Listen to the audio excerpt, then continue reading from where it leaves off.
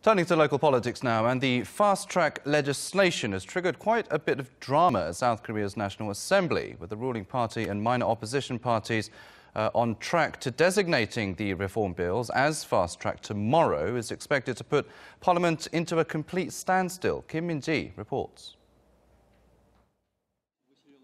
The political deadlock over the fast-track legislation has brought the National Assembly to a halt. On Thursday, the Special Committee for Political and Judiciary Reform will convene to designate key bills as fast-track, one electoral reform and the other to create a body to investigate high-ranking public officials. The main opposition Liberty Korea party, which had been strongly against the move, launched an all-night sit-in to resist and warned of fierce action should the fast-track process go ahead. It's a shame that we're in this situation. Only the Liberty Korea party stands in the way of this government's despotism. If we can't stop it, the South Korean government will fall apart. On top of that, there's been an internal feud within the minor opposition Paramita party.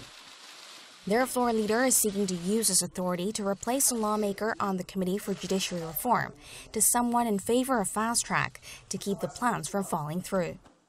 3/5 of 18 rival lawmakers on each panel needs to vote in favor of the move.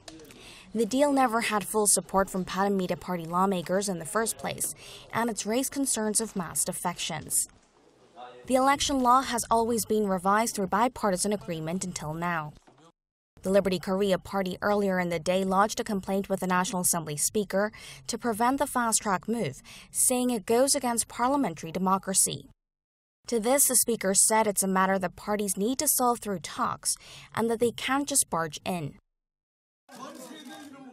Have you ever seen a parliament like this anywhere in the world? This is the reality of South Korean politics. This is really heartbreaking. A chamber that treats the Speaker like this is a war zone. The ruling Democratic Party called on the Conservatives to end their boycott and get back to work. I ask the party to stop this, come back to Parliament, pass the government's extra budget, and take care of our other legislation. The situation will likely get worse on Thursday if the bills are fast-tracked. Parliament will be paralyzed for the time being, which raises doubts that the government's extra budget can be passed anytime soon. The dynamics in the National Assembly could also change if there are indeed mass defections from the Paramita party. Kim Min-ji, Arirang News.